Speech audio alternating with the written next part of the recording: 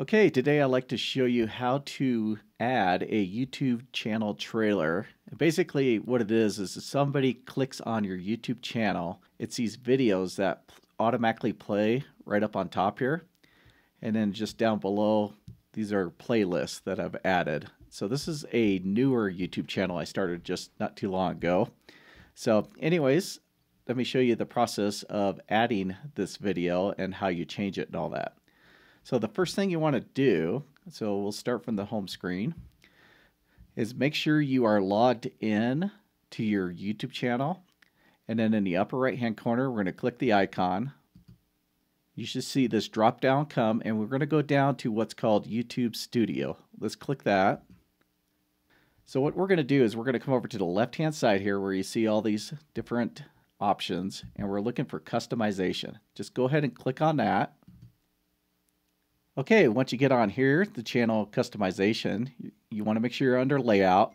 And what we're going to do is we're going to add a video for people who haven't subscribed and another one for returning subscribers. So what I'm going to do is come over to the right hand side under the first one, and I'm going to hit add. And actually it's going to pull up all your recent videos. So what this does is show all my short videos. I also have my long format videos. So what I'm going to do is I'm going to click on my most recent long format video. Another way is, as long as you know the name of your videos, you can come up here under the search and start typing in the name, and that would come up also. I'm going to come down and just pick my most recent video, click on that, and that one's all set up. And this one is for returning subscribers, so let me hit add.